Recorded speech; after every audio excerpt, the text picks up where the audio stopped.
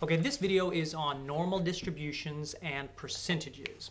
Now, we've already talked a good bit about normal distributions, and in this video we're going to talk about something called the empirical rule, and the empirical rule is also sometimes called the 68, 95, 99 rule.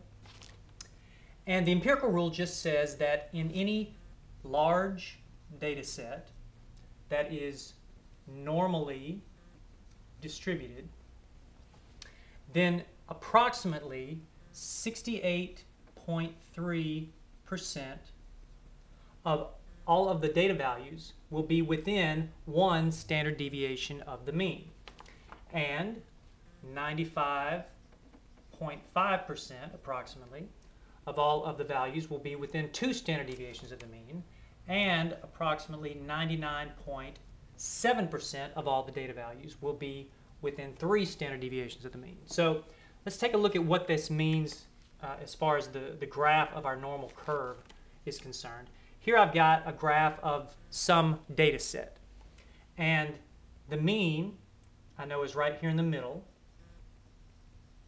That point right there represents the mean of my data set. And now, according to the empirical rule, 68.3% of all of the values will be within one standard deviation of the mean. So if these two lines here represent a point that is one standard deviation, this point right here represents one standard deviation above the mean, and this point right here represents one standard deviation below the mean, then according to the empirical rule, 68.3% of all of the values in my data set will lie between these two numbers. So this area in here represents 68.3% of my data points within one standard deviation of the mean. So you can see that within one standard deviation of the mean just means one standard deviation above the mean and one standard deviation below the mean, all of the data points that lie between those two values.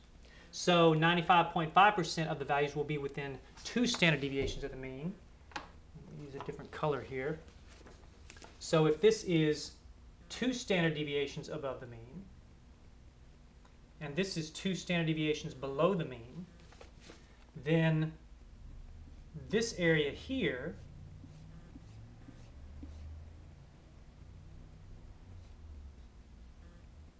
is going to contain 95.5% of all of my data values. They will lie between two standard deviations above and two standard deviations below the mean. And 99.7% of all of my data points will lie between three standard deviations above and three standard deviations below the mean. So all of these values here would represent 99.7%. So you can see that, according to the empirical rule, almost all of my data values, if I've got a normally distributed data set, almost all of them are going to be within three standard deviations of the mean. I've still got a few that are going to lie out here at the kind of tail end, each end of the graph, but almost all of my data points are going to be within three standard deviations of the mean.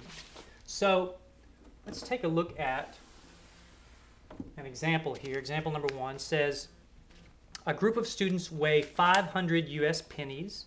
They find that the pennies have normally distributed weights with a mean of 3.1 grams and a standard deviation of 0.14 grams.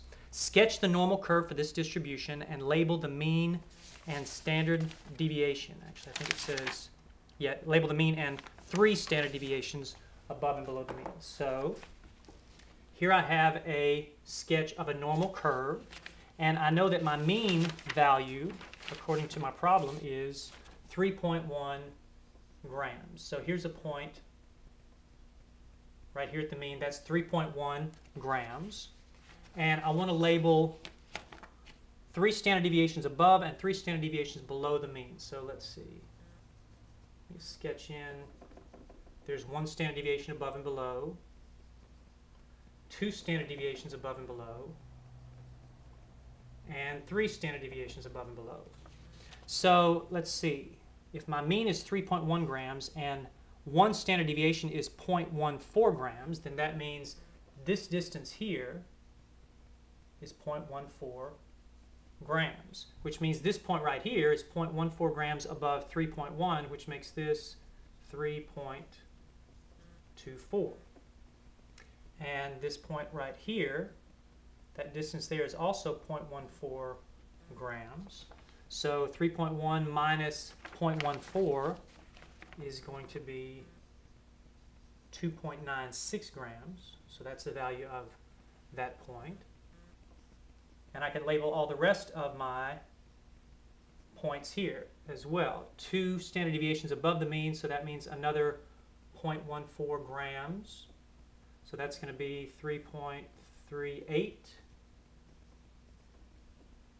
And another one above, let's see, 3.38 plus another 0.14 is going to be 3.52. And let's see, 0.14 grams down, so subtract 0.14, and that's going to give me 2.82 grams.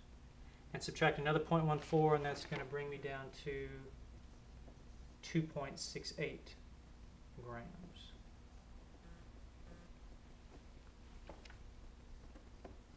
Okay.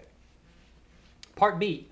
What percent of the pennies will have a weight that lies between 2.96 grams and 3.24 grams? Well, I can see that 2.96 grams and 3.24 grams, that's just 1 standard deviation above and below the mean. So this question is asking me, what percent of the pennies lie within 1 standard deviation of the mean? Well, I already know that because according to my empirical rule, that's going to be 68.3%. What percent lie between 2.82 grams and 3.38 grams? Well, 2.82 and 3.38 represents 2 standard deviations, 2 standard deviations above and 2 standard deviations below the mean. So again, according to my empirical rule, this is going to be 95.5%. And what percent of pennies lie between 2.68 grams and 3.52 grams? Well, I can see that 2.68 and 3.52 represents 3 standard deviations above and below the mean, which means 99.7% of all my pennies lie between those 2 values. Now, take a look at Part C. Part C says how many pennies have a weight that lies within 2.96 and 3.24. Now, at first glance, it looks like this is exactly the same question as here, but it's slightly different. Notice in Part B, I'm asking what percentage of the pennies lie between these 2 values. And in Part C, I'm asking how many. What's the number of pennies? Well, if I know that 68.3% of pennies lie between these 2 values, and if I know that I have 500 pennies, well then the number of pennies that lie between these 2 values must be 68.3% of 500, which is 0.683 times 500, which is approximately 342 pennies. How many lie between 2.82 and 3.38? Well, 2.82 and 3.38, that's within 2 standard deviations. That means 95.5% of all of my pennies, which is 500. And that is approximately 478 pennies. How many lie between 2.68 and 3.52? That's going to be 99.7% of all my pennies. And 99.7% of 500 is approximately 499. So you can see that within 3 standard deviations of the mean, I have almost all of my 500 pennies. Now, I can imagine that hopefully some of you are wondering, well, that's fine if all you ever care about is the percentage of your data points that lie within some number of standard deviations. Well, but what if you wanted to know, say, how many pennies lie between this point and this point, or between here and here? How are you going to figure that out? Well, that's a problem that you can't solve just using the empirical rule. And in fact, we're going to use a calculator function on our TI-83, TI-84 calculators that's called normal CDF. The normal CDF function will tell you the percentage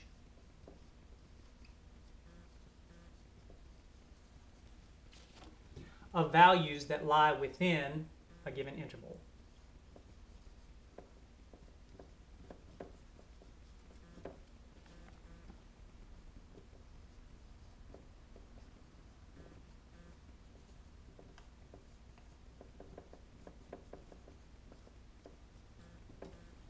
So this calculator function will tell us the percentage of values that lie within a given interval, and all that we are going to have to tell it is the given interval